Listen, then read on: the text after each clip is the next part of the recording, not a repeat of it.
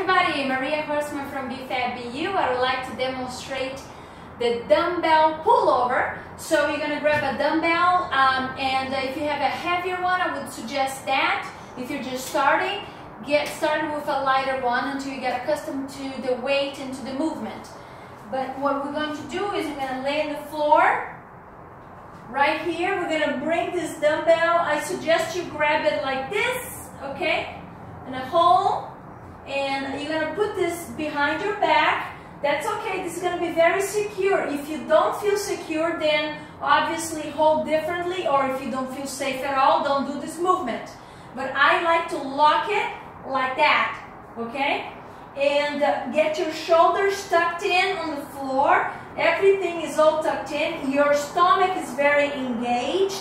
And the stomach is going to be a big part of this movement to help you with lift the heavier weight. The intention of this movement is to be lower reps and heavier weight when you get used to the movement. So you're going to bring this all the way up and down and up, all the way to the middle of your chest right here. That's the distance, okay? So again, this is a pullover and down, and your arms can be slightly bent like mine are.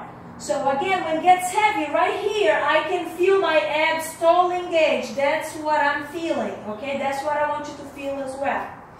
And up and down, and you exhale the way up. Inhale and exhale. And that is a dumbbell pullover.